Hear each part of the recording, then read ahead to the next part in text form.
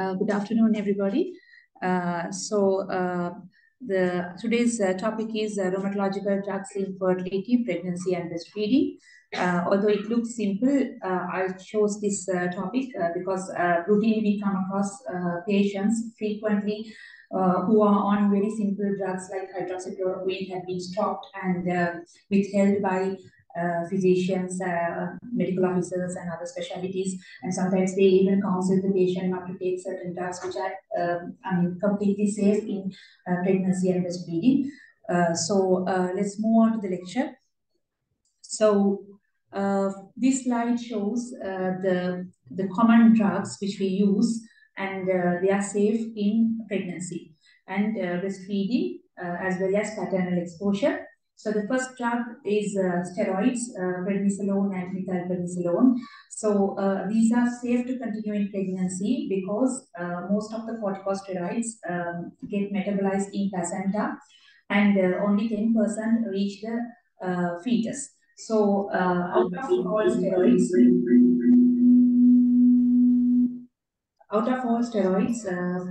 the prednisolone is the recommended drug. Is it echoing?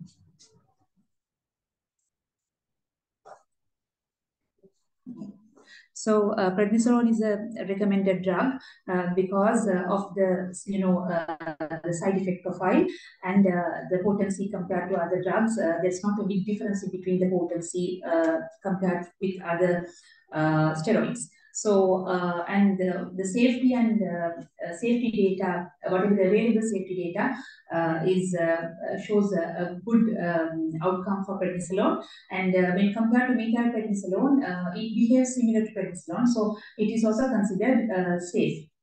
And then the commonest drug, hydroxychloroquine, is safe in all trimesters and breastfeeding and paternal exposure. Sulfasalazine, azathioprine, cyclosporine, tacrolimus, IVIGs. All these drugs are safe to consider in periconception, all 3 trimesters, breastfeeding and paternal exposure. So here, cyclosporine and tacrolimus, they are advised to monitor patients' blood pressure, renal function, blood glucose, and ideally the drug levels, which is not available here. So and IVIG, of course, it's safe in all 3. All 3 trimesters, preconception, paternal exposure, and breastfeeding.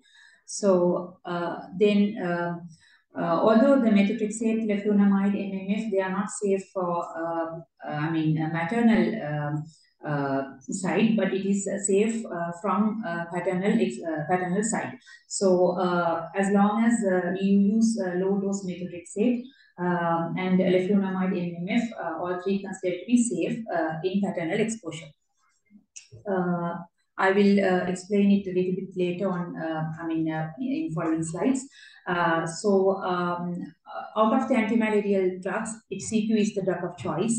And then sulfasalazine, when you are using sulfasalazine, they are advising to continue folate 5 milligram per day supplements. And earlier they say like in the previous guidelines, there was an issue with the breastfeeding while on sulfasalazine, but now in healthy full-term infant, the breastfeeding is considered to be safe. And then in men, it could affect male fertility. There are evidence that it could cause oligospermia, reduce sperm motility, and increase proportions of abnormal sperm. So it could affect male fertility, but outcome is not a big difference. So if you don't have any other options, you can still continue sulfasalazine in male patients as well who are expecting pregnancies. So azathioprine, although it is safe, still they are recommending to keep it as low as 2 milligram or less per kg per day. And then other 2 drugs, cyclosporine and tacrolimus, again they are advising to keep lowest effective dose in pregnancy. And then it could be given in breastfeeding as well. We should not discourage breastfeeding. But paternal exposure, there is limited evidence. But so far, it has not reported any harmful effect. So still, if you want to give, if you don't have any other choices, still you can consider. So I move on to biologics. First, I talk about TNF-alpha inhibitors. So actually, this lecture this was a lecture I did in UK based on 2016 guidelines, but now they have updated. Last year they have updated few more new things. So earlier they were recommending only to continue etanercept, adalimumab, and infliximab. They recommended to stop at 16 weeks. But now they are recommending all types of TNF-alpha inhibitors, periconception, T1, T2, breastfeeding, and maternal exposure. But then still we can continue in T3 if we don't have any other options.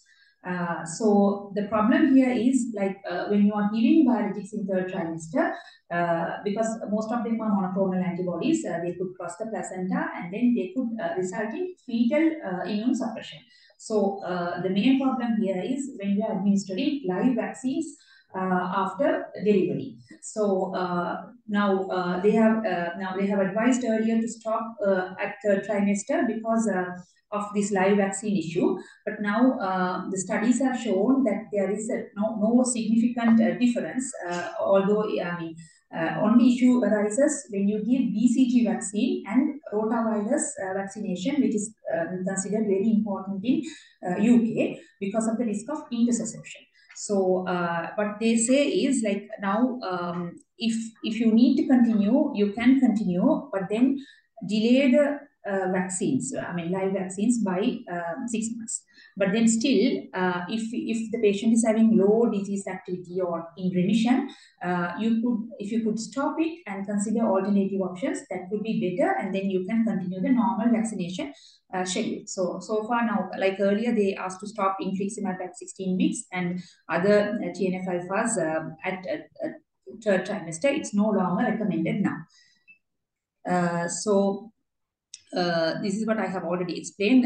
So a delay is advised in administration of live vaccines of infants of these mothers.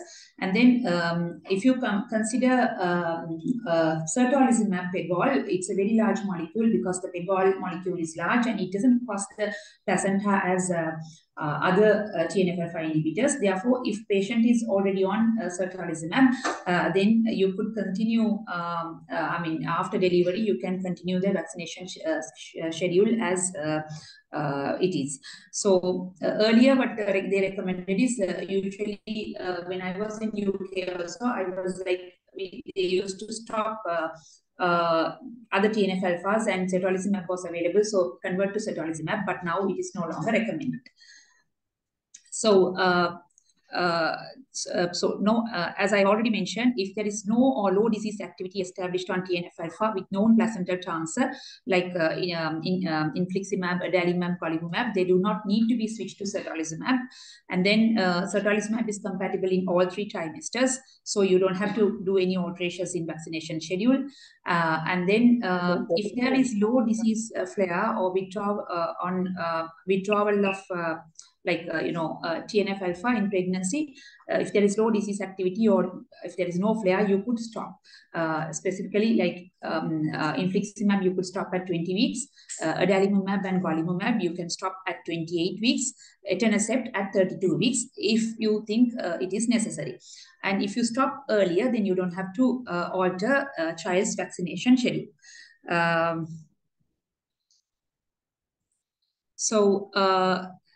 These 4 drugs, methotrexate, leflunomide, MMF, and cyclophosphamide, they are not considered safe periconception, pregnancy, and breastfeeding. So on previous guideline, they asked to stop MTX at least 3 months in advance, but now they are recommending to stop just 1 month, one or more month in advance. So, and then leflunomide, they don't have data for breastfeeding, but if patient is on leflunomide, I mean, it's ideal to stop periconceptual, but if they are on leflunomide, periconceptual or in unintended pregnancy, cholestyramine washout is recommended. MMF should be stopped in 6 weeks in advance.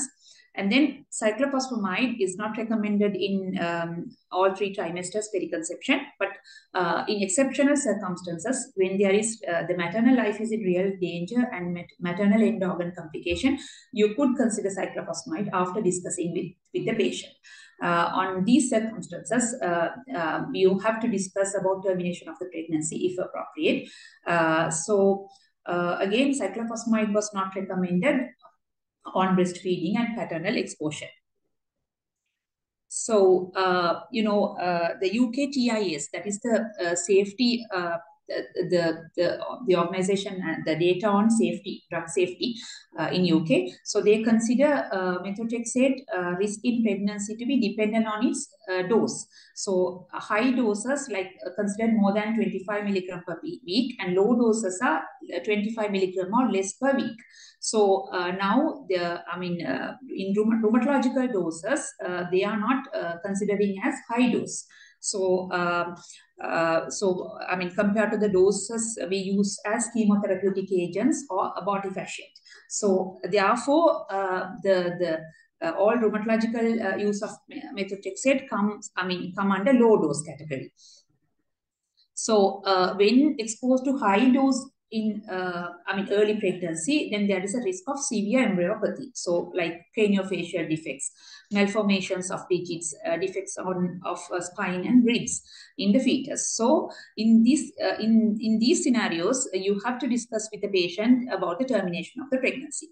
So, however, in contrast, long-term exposure to lower doses prior to conception, you need to do additional monitoring and counseling, because there have been a lot of studies, they have not shown any significant worse outcome. So it's better to monitor the pregnancy and then discuss with the patient, and then consider the discontinuation and the termination after discussing with patient. So anyway, the take-home message is methotrexate at any dose should be avoided in pregnancy and stopped at least 1 month in advance of planned conception. Because of this low dose concept, that's they are now they are not advising to stop in 3 months, 3 months in advance. So at stopping at 1 month in advance is adequate.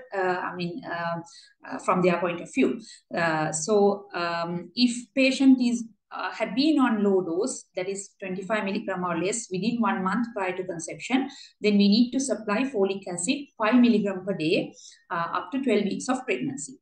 So, and then breastfeeding, very minute amount is excreted in breast milk. Still, it is not recommended because of the insufficient data.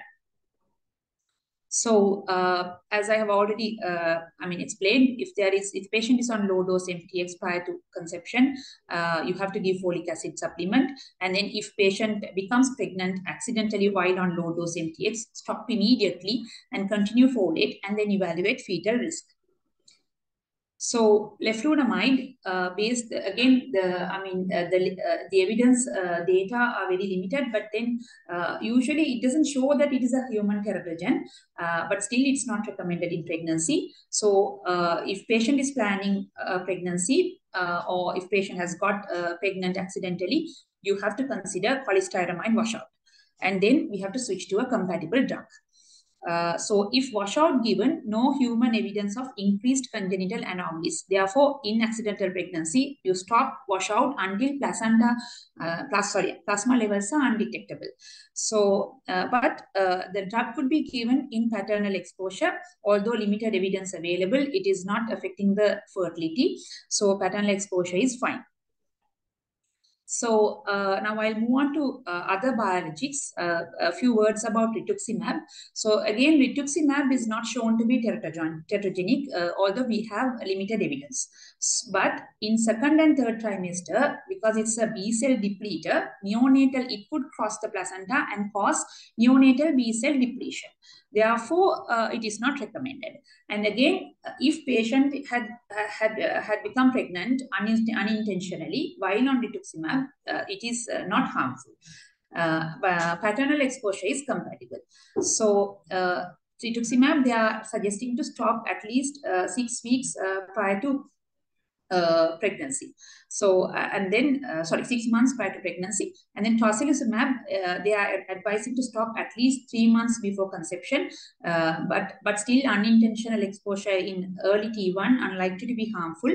But breastfeeding and paternal exposure, there is no data. So if there is, if there are no other alternative options available, we could still consider tocilizumab.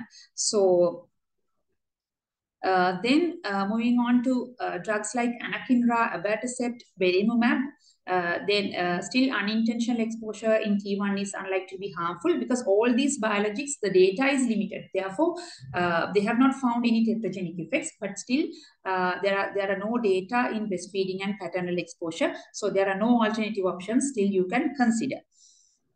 So these biological DMARDs still, because of the limited data, they are still considering as unsafe. Therefore, they consider stopping at conception. Those are like rituximab, IL-6 inhibitors like tocilizumab, sarilumab, IL-1 inhibitors like anakinra, abatacept, IL-17 inhibitors like secukinumab, ixekizumab, and IL-12 and 23 inhibitor like ustekinumab and other drugs.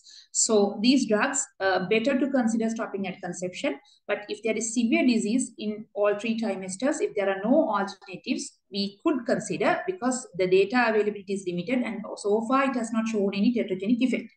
But still we can continue in breastfeeding and paternal exposure.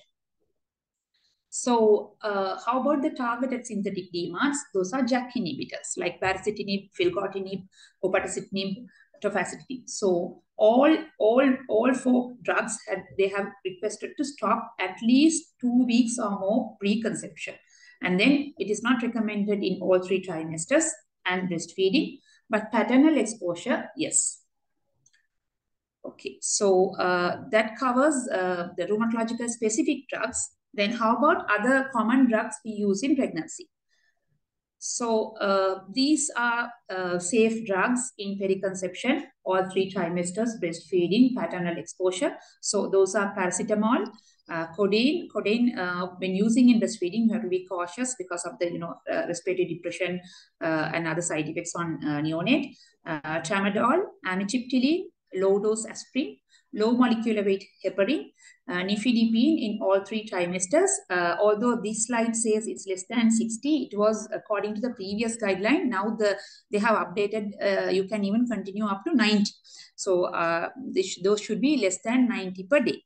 So I would also like to add amlodipine to this slide because in previous guideline, amlodipine was considered as unsafe because of the limited data, but now they are suggesting that they say we could continue, consider in and it seems to be safe, although limited data available on breastfeeding, paternal exposure, and last trimester. So, and then SSRIs, periconception, all 3 trimesters, paternal exposure, venlafaxine, fluoxetine, paroxetine, sertraline, and also duloxetine. They consider safe, but breastfeeding, there is no data, therefore usage should be with caution. And as I have already said, I have mentioned, all SSRIs are compatible with pregnancy. So the importance of knowing this is cessation of antidepressant therapy in postnatal period is not recommended because of the postnatal blues and depression. So you can consider continue those drugs. And then, although the paracetamol is safe, intermittent use is advised. There's a small risk of wheeze and childhood asthma with prolonged use in pregnancy. So there is very small scale studies, but still they have advised to avoid regular use. Like within 8 to 14 weeks, there's a small reported risk of cryptorchidism. So, and then codeine and tramadol, it is safe in pregnancy, but consider using it with caution in breastfeeding, like because of the CNS depression resulting in unpredictable metabolism of codeine to morphine. So the short term, these 2 drugs use is advised to limit short term. So these drugs, earlier it was considered not safe, but there are few changes for pregabalin and gabapentin. Although the data is limited, now they are advising if patient is suffering from a chronic pain and you don't have any other alternatives, still it could be considered in pregnancy, continued in pregnancy, because if you don't have any other alternative options. But the studies haven't shown any teratogenic effect so far. So you have to use with caution. Maybe we can limit the dose. But then anti-inflammatories, COX-2 inhibitors, they are not recommended in periconception, pregnancy, breastfeeding, and paternal exposure, because COX-2 inhibitor paternal exposure may be fine, because there are no data. So continuing COX-2 inhibitors in paternal exposure may be fine. So warfarin is not recommended in all periconception and pregnancy, but then breastfeeding, yes. And paternal exposure, that's fine. So amlodipine, as I mentioned earlier, amlodipine should not come to this slide. It should go to the previous slide, because it is now considered safe in all four categories, but then limited evidence. So, and then novel oral anticoagulants like rivaroxaban, dabigatran, they are saying, they say to avoid periconception, pregnancy, breastfeeding, and even paternal exposure, except rivaroxaban. Rivaroxaban is considered to be safe in paternal exposure. So bisphosphonates like alendronate, sorindronic acid, and residronate, stop 3 months in advance. However, breastfeeding and paternal exposure, the data is very limited. So how about NSAIDs? So periconception, breastfeeding, paternal exposure, yes, you can continue. But in first trimester, you have to, if you want to give, you have to be very cautious because of the possible association with miscarriage and malformation. But in third trimester, at least stop by 32 weeks. Now they have reduced the time to 30 weeks. So at least 30 weeks because of the risk of premature closure of ductus arteriosus. So AC inhibitors, not recommended in preconception and pregnancy. So stop when pregnancy is confirmed.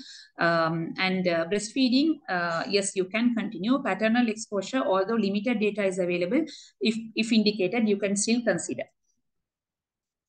So how about, vasodilators, sildenafil, bosantan, and prostacyclins?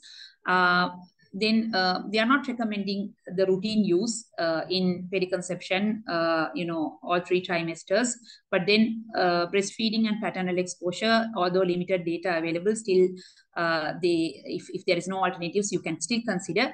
But then if you need to give it in pregnancy and periconception, it should be through an MDT assessment. Since pulmonary hypertension it's already a contraindication for pregnancy, so most of the time we always come across accidental pregnancies. So here we have to discuss with other specialities and go for the go for a favorable outcome. So however, there is limited evidence to support treatment in pregnancy. Thank you. So I would like to thank the president and members of our college for giving me such a, wonderful opportunity. And thanks for the audience for listening patiently. Thank you.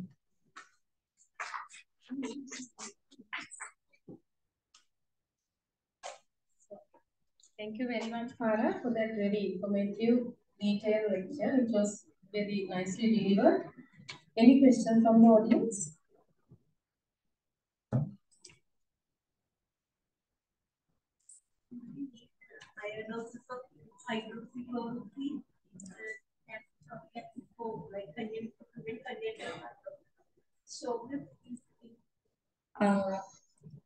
Actually, madam, I couldn't come across any dose limitation. It seems to be like they say it's safe, but then I need to check up. Like there was a large paragraph on hydroxychloroquine alone, but then I just went through, but I couldn't remember seeing any dose limitation. I would check it out. Yeah.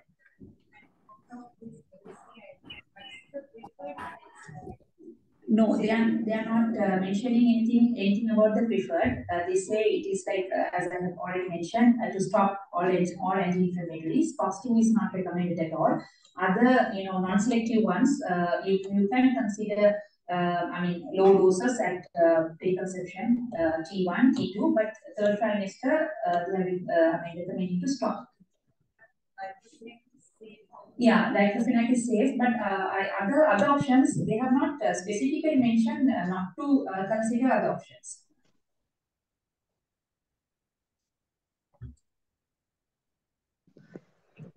So I think now our patients who are on immune suppressants, they are not always having long-term stable disease. Sometimes they have. So you have to advise and counsel to plan their pregnancy always. Yeah. That is the best planning. Yes. So thank you very much, Farah.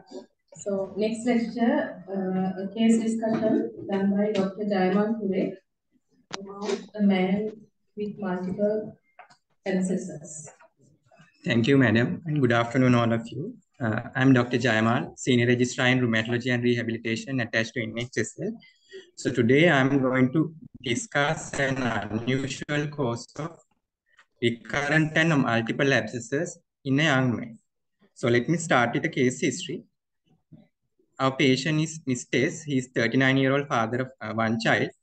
So history start 5 months before the current presentation. So he was in his usual state of health 5 months back when he first noticed an abscess in his left thumb. So he attributed it to a scratch on his hand by a cat. Initially, he received oral antibiotics by a GP. However, due to poor resolution, he had to undergo incision and drainage of this abscess. So about 1 month after this initial abscess, for 1 month he was asymptomatic. 1 month later, he noticed a painful left axillary lump. So it was associated with low-grade fever with chills and rigors. Initially, he has taken oral antibiotics, but he persistently had fever with poor response to antibiotic for about 3 weeks. Then he was evaluated as an inpatient in private sector, and while evaluation, he was found to have left axillary abscess. So he underwent aspiration of this abscess, and after aspiration also, he continued to have fever. So he underwent incision and drainage at last and treated with IV antibiotics, including IV ciprofloxacin and clindamycin. However, even after incision and drainage, as you all can see in the picture, he continued to have pus discharge from the IND side in the left axillary abscess. So 2 weeks after this left axillary abscess, he developed fever with left-sided groin pain associated with left-sided upper abdominal pain. This time also, he was evaluated as involved in private sector, and while evaluation found to have splenic abscess this time and left-sided inguinal lymphadenopathy. So he underwent ultrasound-guided aspiration and was treated with IV antibiotics, including IV meropenem, IV teicoplanin, and linezolid also.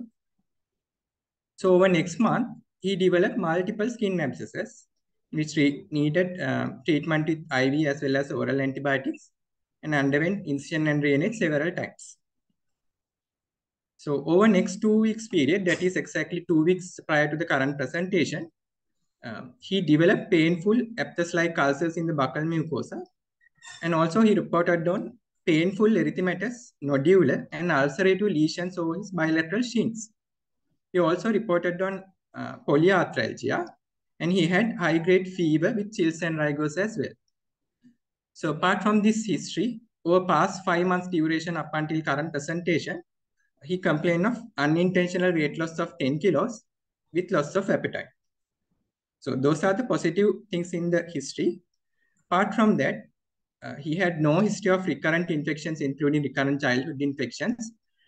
Nothing to suggest tuberculosis, no contact history, and no risk factors for infective endocarditis. However, he gave a history of unprotected sexual encounters, and no frequent exposure to wet soil or muddy contaminated water. And also no ocular symptoms, genital ulcers, no neurological features, no history of any thrombotic events, or during previous hospital admissions, there's no history of any abscess formation at cannula site or injection site as well. Bowel habits normal, no significant travel history, no significant contact history with animals except for initial scratch by a cat.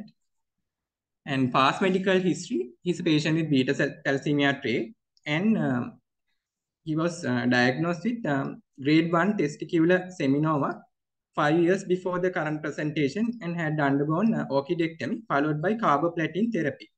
However, follow-up imaging was normal and there's no evidence of metastasis or recurrences. So past surgical history unremarkable except for orchidectomy.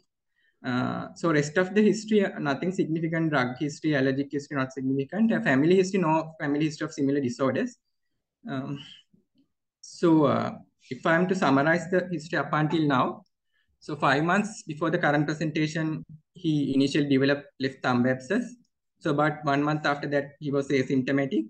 So then at one month after, he developed left axillary abscess with fever.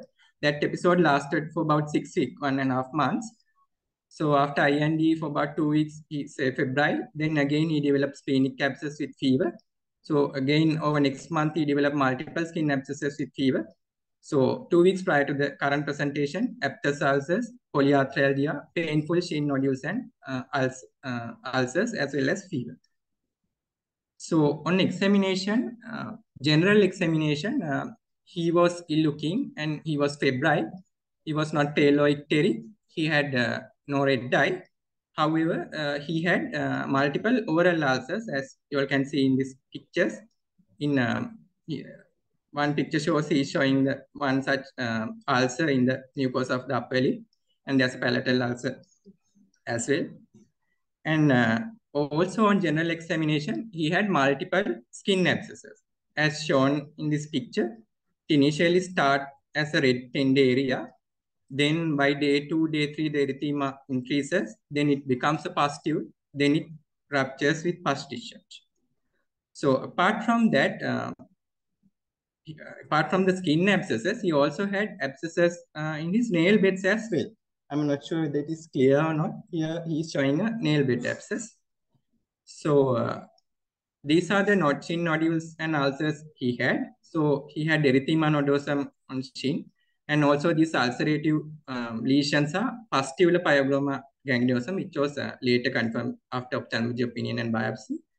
So apart from that, on general examination, he had left axillary as well as left inguinal lymphadenopathy. And also, importantly, he had no genital ulcers. So rest of the systemic examination, cardiovascular examination, nothing significant. Respiratory examination revealed left-sided mild pleural effusion. Examination of the abdomen, the tip of the spleen is palpable. And musculoskeletal examination, he had diffuse tenderness in large joints. Apart from that, there's no active synovitis or any effusions. Genital examinations, no genital ulcers. So summary, here we have a 39-year-old male presented with fever, with multiple abscess formation, with left axillary abscess and splenic abscess as well, with weight loss for past 5 months duration. And he also had large joint polyarthralgia for past 2 weeks. Examination revealed the patient was febrile with multiple aphthous ulcers in the oral cavity, left axillary and left inguinal lymphadenopathy, multiple skin abscesses, erythema nodosum and pustular pyoderma gangliosum like lesions on his bilateral shins, with palpable tip of the spleen with left-sided mild pleural effusion. So at this point, what are the differential diagnoses we have to consider? At this point, obviously fever and recurrent abscesses, including skin abscess and deep-seated abscess, raise the possibility of an underlying infections. So here I have listed only few. Those are infective endocarditis, TB and atypical mycobacterial infection, melioidosis, cat scratch disease, retroviral infection, and fungal infections. So apart from these differential diagnosis, there are so many other atypical infections which can present in a similar way with lymphocutaneous involvement. So you have to consider those as well. So we, with these differential diagnosis in mind, we'll move on to these investigations. So as you all can see, in full blood count, he had neutrophil leukocytosis with a WBC count of 17,000. He had microcytic anemia, probably due to already known tartrate, and platelets were the higher side. Here I'm presenting his past full blood count values for you to compare. All those done in private sector all showed neutrophil leukocytosis. So during current admission, CRP is 228, ESR 72, and procalcitonin towards the lower side, that is low risk for progression to severe systemic sepsis. And throughout the evaluation of past 5 months also, inflammatory markers towards the higher side with high CRP and high ESR. So blood picture during current admission, features of that of a bacterial infection, no abnormal cells, and LDL normal, coagulation profile normal except for fibrinogen, which could be elevated as a acute phase reactant. So liver profile, we noted some abnormalities. There's reverse albumin and globulin ratio, and alanine transaminase level and alkaline phosphatase level with gamma GT level, there was elevation. So renal functions normal and serum electrolytes normal, including serum calcium, that is also within the normal range. CPK normal. So here I'm presenting his investigation findings. Ultrasound scan of the left axilla actually done 4 months back while evaluating in the private sector, that confirm a thick ball collection in the left axilla, probably a suppurative lymph node. So ultrasound during current admission, ultrasound scan of the left groin and thigh, necrotic left inguinal lymph node with surrounding inflammation, and ultrasound abdomen revealed splenic abscess. There were no pariotic lymph nodes, no hepatomegaly or hepatic lesions. So here he underwent a CCT, chest, abdomen, and pelvis as well. So that shows, as you all can see in the white arrow, the splenic abscess, which confirms subscapsular splenic abscess. And also, it showed the left-sided pleural effusion as well, and there was inflammatory left inguinal and left axillary lymphadenopathy. However, there were no hilar lymphadenopathy or pariotic lymphadenopathy. So moving on to microbiological investigations, pus aspirate from the initial left axillary abscess, AFB not seen, pyogenic cultures negative. And he has already undergone left axillary lymph node biopsy while doing the IND in private sector. The report was available on admission. That showed suppuration surrounded by granulation tissue, and remaining lymph node tissue shows follicular hyperplasia and sinus histiocytosis. And there were no evidence of any specific infections. So they have given the conclusion as suppurative lymphadenitis with evidence of organization. So splenic abscess aspirate, acid-fast bacilli not seen, TB PCR not detected, pyogenic cultures negative, fungal direct microscopy and cultures negative. So he underwent aspiration of left-sided pleural effusion as well. So cytological examination revealed a heavy neutrophilic infiltrate. All the microbiological investigations, bacterial, mycobacterial, fungal, and TB gene expert, all those things were negative. So blood cultures repeatedly negative. 2D echo and TOE done here. There was no evidence of infective endocarditis. Pus aspirate from nail bed abscesses and skin abscesses. Bacterial cultures, fungal cultures, and investigations for TB or negative. UFR normal, urine cultures normal, COVID-19 rat negative. Amyloidosis antibodies done twice negative. So rest of the other common infections we have screened, all those investigations were negative, including retroviral screen, hepatitis screen, Brucella, Toxoplasma, CME, serology, and MARN2 and MRSA screen also negative. So he had underwent some of the investigations for some of the rheumatological diseases as well. Serum angiotensin converting enzyme level normal, ANA negative, C-ANCA, P-ANCA negative, pathology test negative, HLA B51 negative, rheumatoid factor negative, alpha fetoprotein and beta HCG done because of the history of testicular seminoma. Those things also within the normal limits, and importantly, fasting blood sugar normal. So following admission to medical ward, while evaluating, he was started on IV meropenem and IV teicoplanin after taking samples for appropriate cultures, and dermatology opinion also taken. biopsies taken from erythema nodosum and pyogramma gangliosum-like lesions that actually later confirmed ulcerated lesions with dermal neutrophilic microabscesses with paniculitis component. So despite being on antibiotics and thorough evaluation, he continued to have fever with ongoing abscess formation with persistently negative infectious strain. And so at this point, it was decided to have a multidisciplinary team discussion by the medical team. So with the participation of dermatology team, rheumatology team, microbiology team. So following initial NPP pulses, we started the patient on oral prednisolone, 1 milligram per kg dose. And on the first day of oral prednisolone, we started oral colchicine as well, 0.5 milligrams BD with oral prednisolone therapy.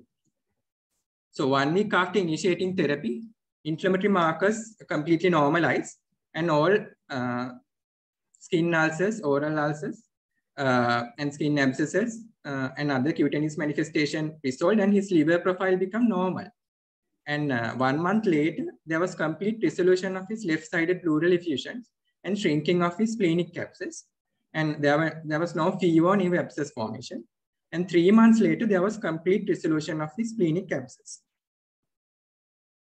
So what are autoinflammatory diseases? Autoinflammatory diseases reflects defects in the innate immunity. So inflammation arises primarily through antigen-independent hyperactivation of immune pathways. There are 2 main mechanisms. Either there's loss of function mutation in the genes that suppress inflammation, or either gain of function mutation in the genes that propagate inflammation.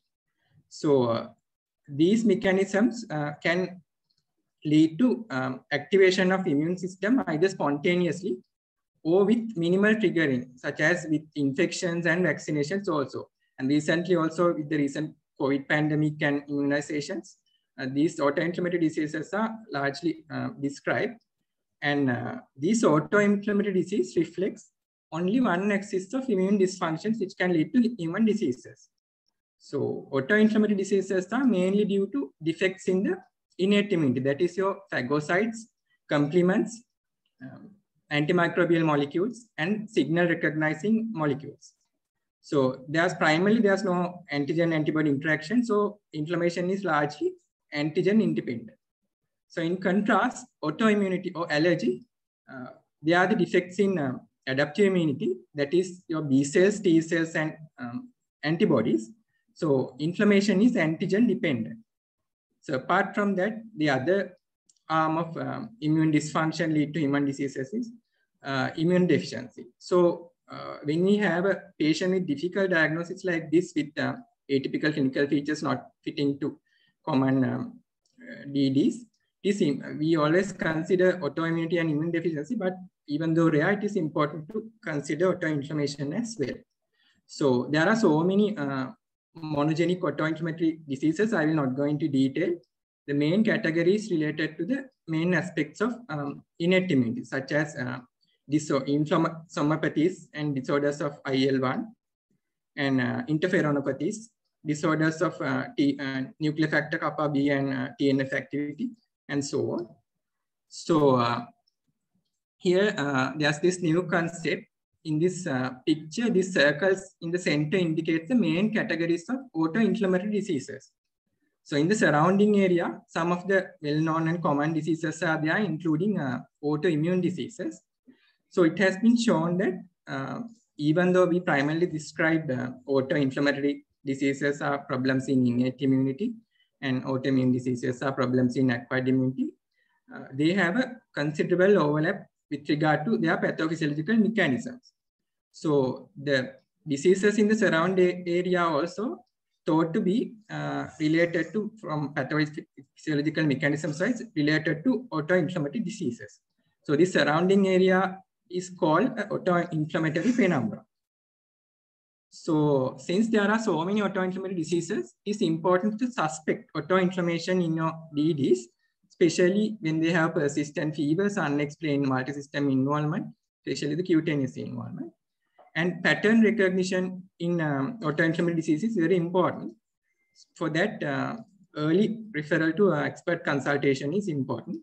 And appropriate testing, most of them are not available in Sri Lanka, mostly genetic testing, and they need special treatment. So coming back to our patient, so what is aseptic abscess syndrome? So it's a multifactorial autoinflammatory disease involving neutrophils. So it is characterized by multiple recurrent neutrophil-rich sterile abscesses. First cases described in 1990s, but after that, in 2007, the term aseptic abscess syndrome was proposed by the authors after comprehensive description of clinical, laboratory, and radiological characteristic of similar patients with aseptic abscesses from French aseptic abscess registry.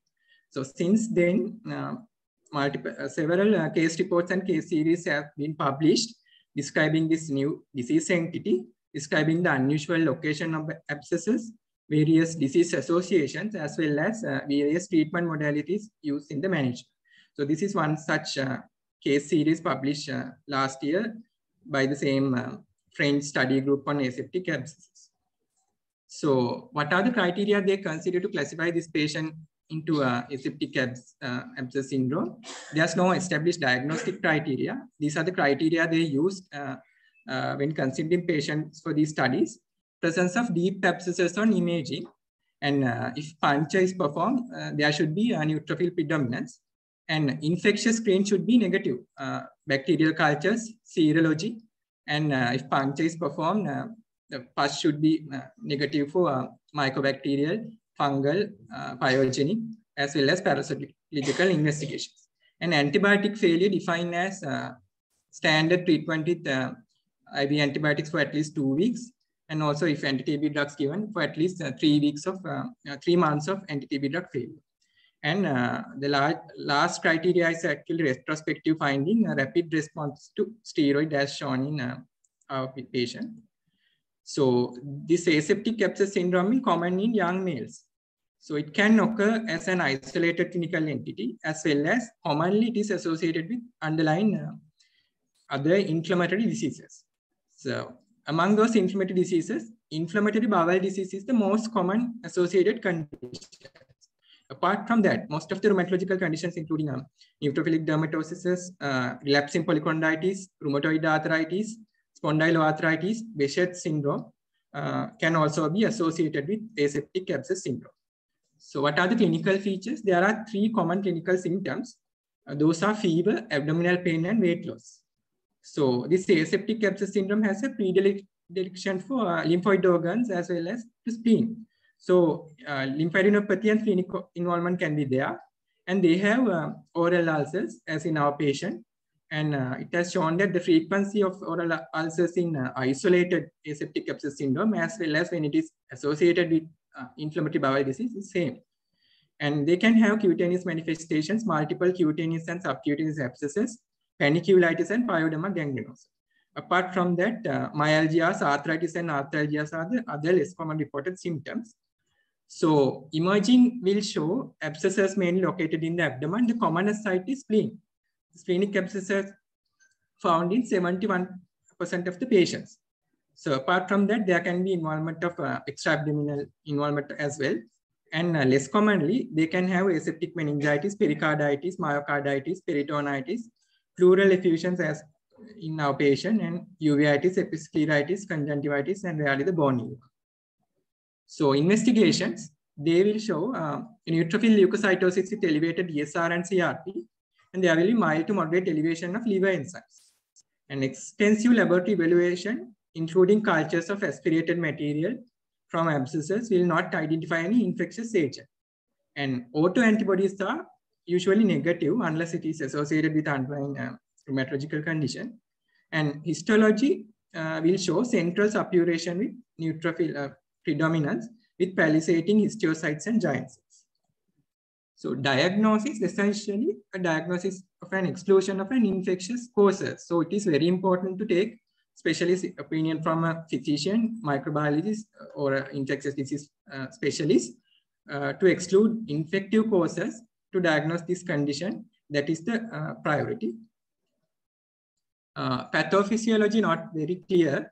It is thought to be belong to spectrum of autoinflammatory multifactorial disorders, And IL, interleukin 8, TNF alpha, and interleukin 1 beta thought to involve in the activation of inflammation via macrophages, whereby amplifying the influx of neutrophils. And two important things, the patients with aseptic abscess syndrome, they don't have any associated systemic vasculitis. And also their phagocytic function is normal. So they don't have any increased risk of recurrent infections.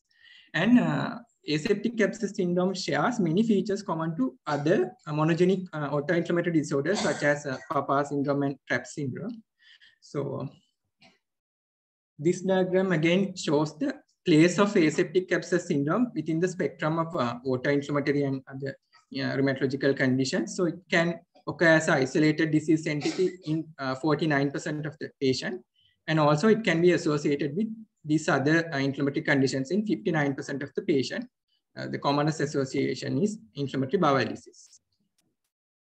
So management, antibiotic therapy is ineffective in all patients. So most of the patients, 96% of the patients responded to initial IV oral steroids. So initial steroid dose can range from prednisolone 0.5 milligram per kg to 1 milligram per kg. And that should be maintained for 2 to 4 weeks, followed by subsequent tapering.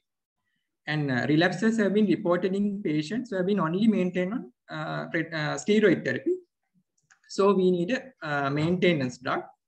The ideal maintenance drug and the duration has not been established. However, in case reports and case series, most of the biologics and disease conventional DMARDs have been used successfully. Out of them, colchicine is the commonest drug which have been used in the treatment.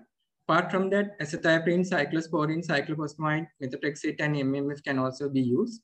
And colchicine is the only drug that appears to be protective against relapses. And importantly, it is one of the drugs which is used in the treatment of other autoinflammatory diseases, which influences the migration of neutrophils. So biologics can also be used for maintenance and in the treatment of relapses, and also when it is associated with IBD and other rheumatological conditions. So infliximab, etanercept, adalimumab, anakinra, tocilizumab, and canakinumab have been used successfully. So what about the outcome? Relapses have been reported less than 1 year in 62% of the patients. It's a very high relapse rate, and up to 7 years they can relapse. So when a patient with aseptic abscess syndrome presents with a relapse, it is very important to exclude, reevaluate and exclude infections because they are on immunosuppressive drugs. So aseptic abscess syndrome has a favorable survival outcome, and no case fatalities have been reported directly related to the disease. However, if not identified and diagnosed early, it carries significant disease morbidity and prolonged hospital stays, prolonged courses of IV antibiotics, and even some patients have undergone splenectomies as well. So coming back to our patient, he is currently being followed up as outpatient in our rheumatology clinic. Now 9 months gone after the initial diagnosis, he is only on colchicine. We have tailed off prednisolone, and no evidence of disease relapse up to now, and no other features of any associated inflammatory conditions up to now. So these are the key messages I want to highlight from this talk. So consider autoinflammation in the differential diagnosis. So aseptic abscess syndrome is rare. So if you come across a patient like this, so your first priority is to exclude infections after taking opinion from a physician, microbiologist, or an infection disease specialist. So when it is associated with an underlying inflammatory disease or inflammatory bowel disease, and when the infectious screening is negative, when the abscesses are sterile, and when they are not responding to standard management, think about aseptic abscess syndrome as well, even though it is rare. So early diagnosis is important to reduce the disease morbidity. So these are my references, and I would like to thank my trainer, Dr. Gunendrika Kasturiratna, consultant rheumatologist NHSL, and also Dr. Uppul Disanayaka, consultant physician NHSL, and also the medical team, especially all the senior registrars and registrars of Ward 42, and Dr. Mahen Patalawala, consultant microbiologist, and also our dermatology team and our patient. So thank you.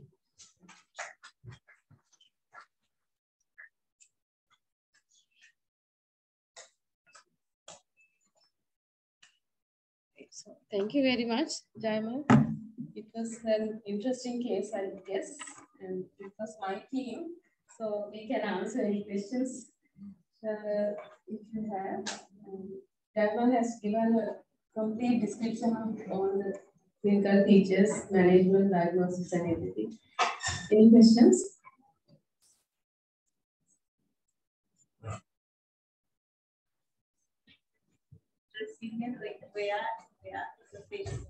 Yeah, it's a rare case, and it was the first patient we have seen in my career, and always we have to consider this autoinflammatory condition in this kind of a patient. It's always very, very important to exclude infection. It should be given priority. And we are very thankful to the medical team. They have done a great job. They have excluded all the infective causes and all by the time we were involved in the management.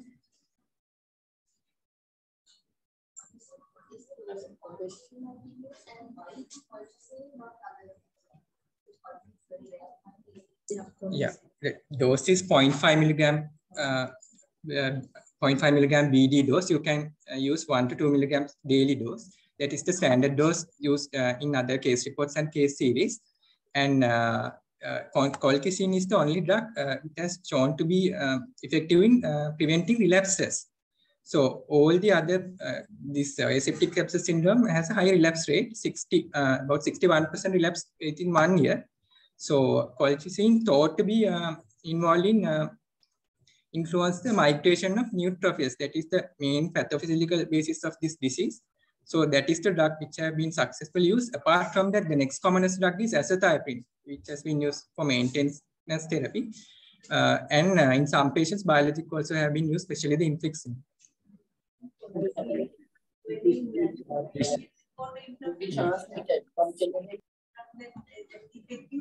And also in Behçet's also. Yeah.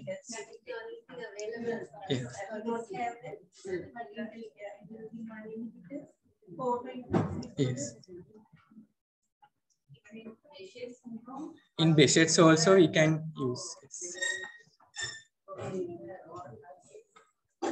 Luckily, we had colchicine, which is still available from our clinic for the patient.